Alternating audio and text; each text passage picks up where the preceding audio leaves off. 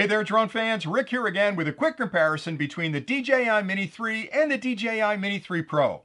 Both of these are some of the latest releases from DJI in their ultralight series, and there are slight differences between them. So next I'll take a closer look at the Mini 3 and the Mini 3 Pro, explain the specifications, so you can make a decision on which of these drones is perfect for your flying needs. The DJI Mini 3 Pro drone is the flagship drone in the ultralight series from DJI and weighs 248 grams, which means you won't have to worry about registering this drone with the FAA if you fly in the United States. There are two battery styles available for the Mini 3 Pro, the basic battery, which provides up to 34 minutes of flight time, and the Plus battery, which extends that flight time to 47 minutes on a full charge. The Mini 3 Pro uses a 1/1.3 inch sensor, which can produce video recordings up to 4K at 60 frames a second, which is some of the best video available in a smaller drone today. Its transmission technology is based on OcuSync 3 from DJI, which provides an extended transmission distance up to 12 kilometers away between the drone and the controller.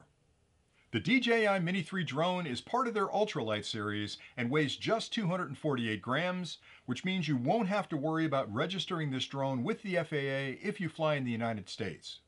There are two different battery styles available from DJI for the Mini 3, the basic battery, which provides up to 38 minutes of flight time, and the Plus battery, which provides an astounding 51 minutes of flight time on a single charge.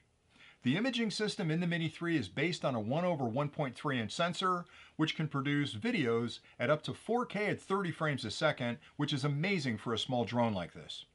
The transmission technology is based on a proprietary OcuSync 2 technology from DJI, which allows you to fly the drone up to 10 kilometers away from the controller. I hope those comparisons were helpful, and honestly, either of these two drones would be perfect for new flyers looking to join the hobby, or even experienced flyers that are searching for a smaller drone that's easy to take on vacation and still captures incredibly good images and video. Now, even though these two drones look similar and even share some of the same technology, there are big differences between them that I'll try to summarize now.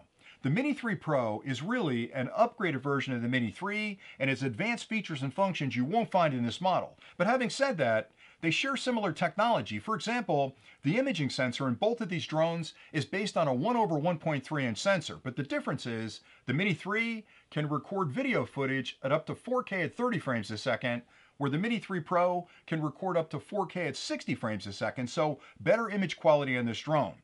There are different transmission technologies between them. The Mini 3 is using OcuSync 2, whereas the Mini 3 Pro is using OcuSync 3. And what that means is this one can fly up to 10 kilometers, this one can fly up to 12 kilometers, so longer flight distance, better image quality. Interestingly, you can fly longer with the Mini 3 than you can with the Mini 3 Pro, and that's because there's so much technology in here, it's drawing more power out of the batteries, so it reduces your flight time.